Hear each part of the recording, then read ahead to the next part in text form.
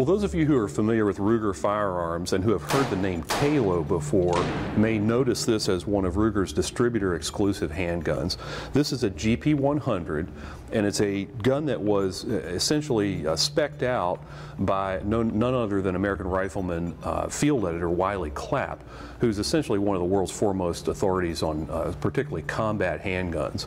So Wiley had some things that he wanted to do on this gun. It's a .357 Magnum, of course, Chambers 38 Special as well, and it's a 3-inch barreled gun with essentially Novak-style combat sights. It has a fiber optic sight in the front here that's drift adjustable and a dovetail fitted into the top rib of the barrel assembly. And in the back, of course, it's got the angled combat style sight there. But the gun doesn't stop there with features that are designed to make it fast out of the holster and quick on target. One of those is this particular grip that has rubber on the back strap, rubber in the front, encases the stub of the GP-100 frame, but then has these inlet panels of stabilized wood that have textured, checkered fingerprint structure on the front of them. So very comfortable, very easy to shoot, and that's really important in a .357 snubby.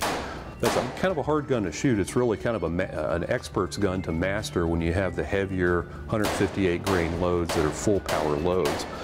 The other thing that's interesting about this particular gun is that the cylinder itself has actually been tapered, so that it sort of aids getting in and out of a holster with less drag.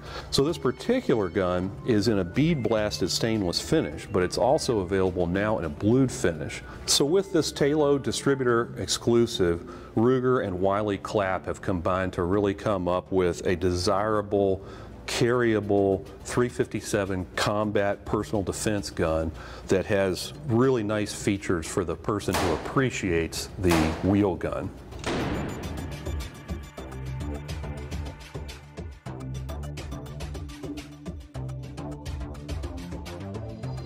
For more reviews of firearms and shooting gear, check out the latest edition of American Rifleman the magazine.